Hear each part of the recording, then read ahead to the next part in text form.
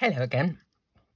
Today I'm going to attempt to show you how I made this card and attached the twine with the bow.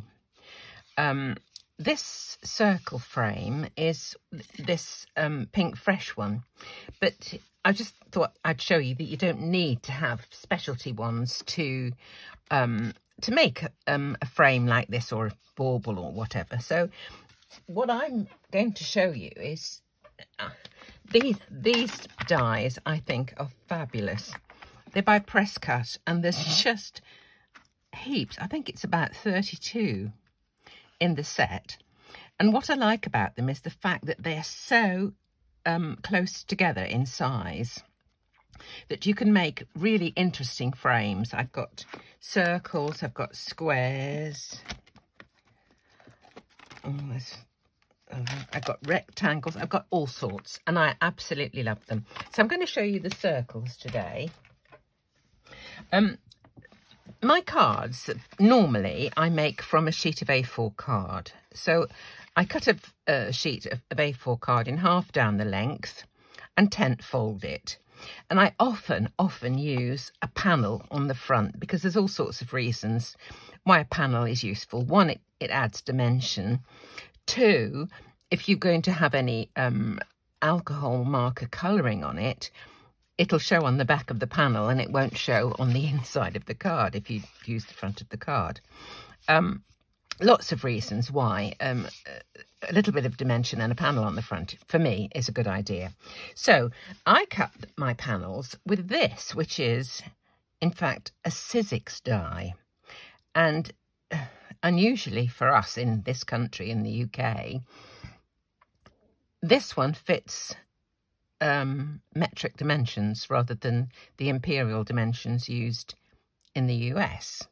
So one of these, I think this is about the second to largest in the set that I've got, just gives a nice little border around the edge. So that's what I often cut the front panel with. Now, to make this bauble, I think the snowdrops, now these are from Gummiapan, a Swedish company, and I think they're absolutely delightful. They're so tiny, really delicate. To do this, you need to make a hole, an aperture in that front panel, so that, you know, there's a focus on that image in the middle there, whatever it happens to be. So what I'm going to use is some of those Presscut dies. Now I can make a bauble-y thing like that with just two of them. And to make the aperture in the middle of the panel, I'm going to use the one that is in between the two sizes, so that when I stick that circle, the ring, onto this, the hole will just be covered. Should be easy, says she. Let's have a go.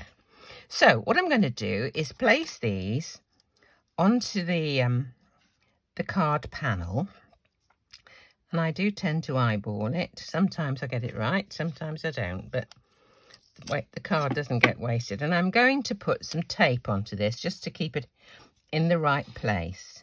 This is Sticks to Anything low tack tape, which I think is fab. Now, because this low tack tape is fabulous, but if you're going to stick it anywhere, stick it on a bit that's going to be wastage rather than on a bit that's going to be the front of the card. It'll keep it perfectly well. Right, now the other bit, this one I haven't got much excess, so I can't really do much about that. So just have a look, see where we are. I think that's about equidistant, so I'm just going to put a bit on one corner and a bit on the other, diagonally opposite. I think that's okay. Okay, I'm just going to run this through this machine. If ever you can, I know you can't see this very clearly on here, but if you can put it at an angle, anything that's got a straight edge, if you're putting it through the rollers, they don't like it so much if you have it absolutely parallel with the rollers.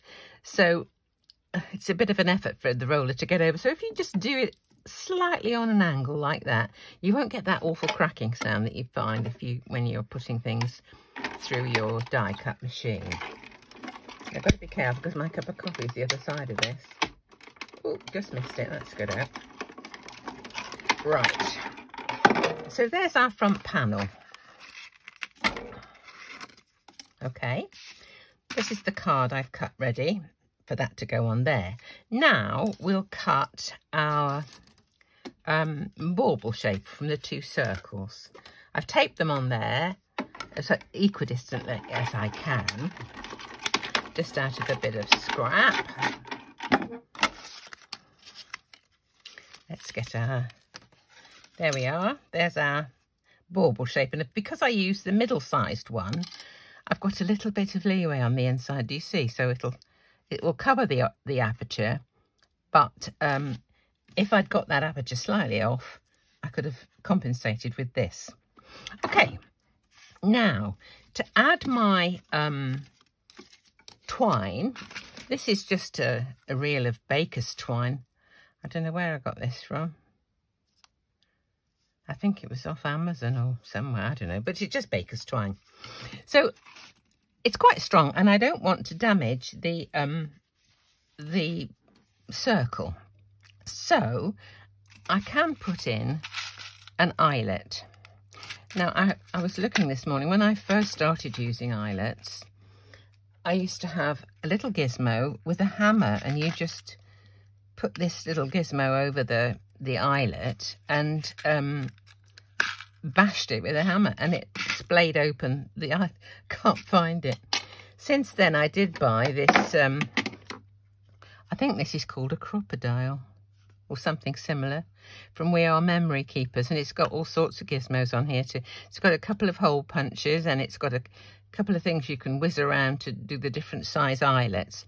So the first thing I have to do if I want to put an eyelet in there is to make a hole. That's the big punch that side. This is the little one here. So let me just see if I can. It's a bit awkward to do. You have to watch where it's coming out from, and then aim it at your,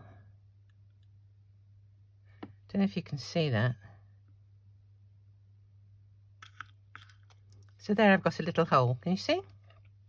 Now what you do, you use this bit of it, and you place your eyelet, which I've put onto my pokey tool, over that. You place your piece of whatever card that you're going to do with the right side down over the top. Oopsie daisy. Now I've lost the eyelet. Oh, good grief. Where did it go? Let's get another one for now. This is the story of my life, would you believe? Absolutely story of my life. Clumsy. Let's get another one.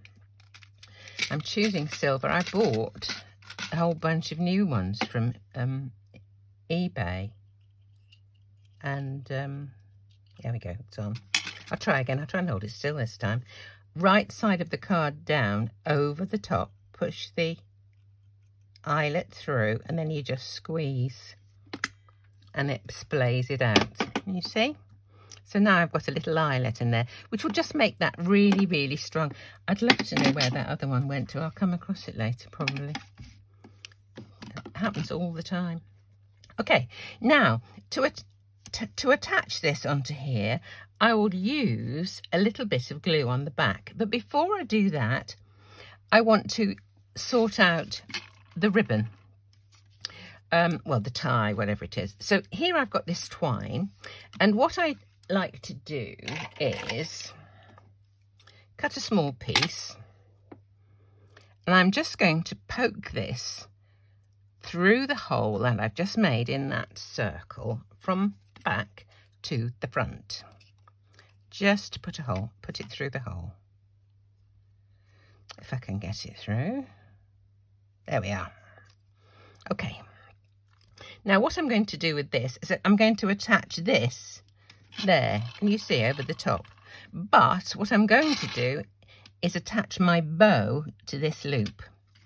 Now here is my bow maker. I have used this in another video. Just let's see which is the best angle for you to see. I think over there. So what you do is this. because I've got 2 strings going up over the top of my card here, I'm going to have 2 loops on either side of my bow. If I wanted 1 loop, I would just tie this around my bow maker once, but I'm going to go around twice. So around once, I've got cord on the left because I'm right-handed. Round we go once, round we go twice. Now I'm going to cross these over, go through the gap, and this is where I'm going to go through this loop that I made here.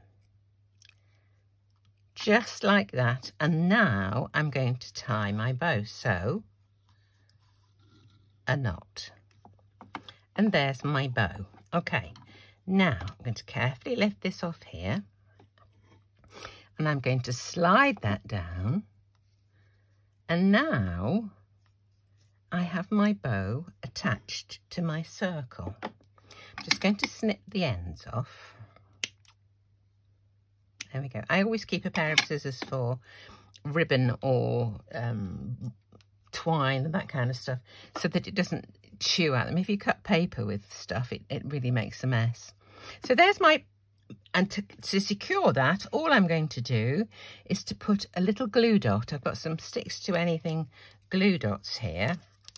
And I'm just going to put a little glue dot on the back, and that's just going to hold it absolutely in place. There's my glue dot. On it goes. There we are. So now that is absolutely fine and suspended. So now I can go about just sticking that to here. I think I'll use just a little bit of zig glue for this one. Just around here. There we are.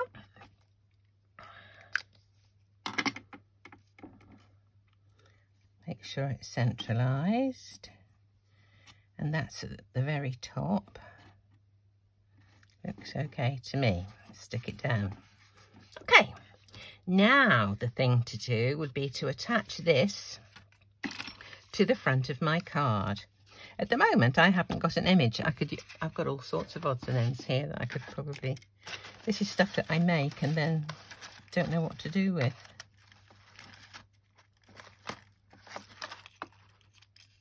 Butterfly, maybe? Let's have a look.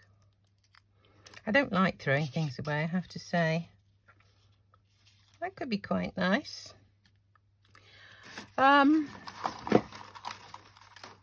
Well, I'll choose something. I'm not sure what I want to put in there.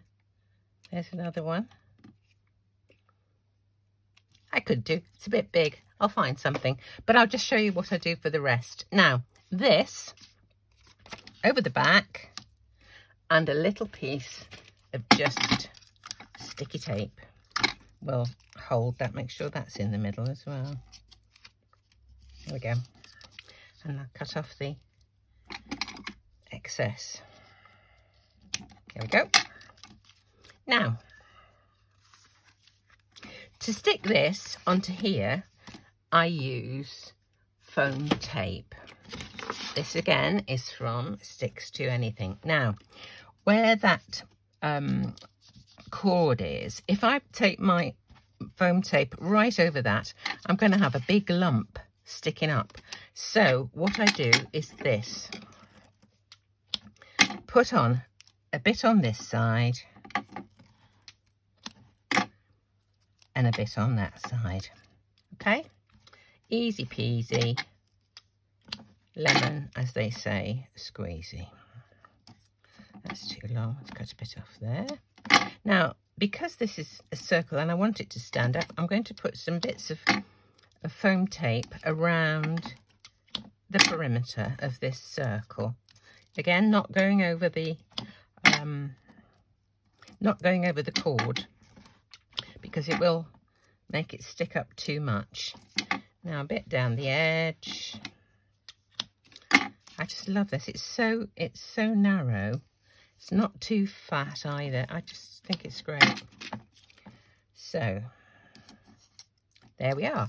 So then you can peel those off and stick that onto your card front once you have decided what's going into the middle. There's another butterfly. Got all sorts of things here. Another butterfly, too big. Be surprised what I've got. That smells too big, look. No much. That's a pretty colour though, I do love that. Might use that colour again. That's a bit of Nouveau shimmer powder. It's lovely. Anyway, I'll find something. So that's how I do it.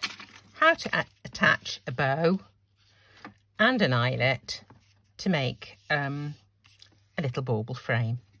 So, as ever, have a go, and it's been really lovely to have you watching. Thanks so much.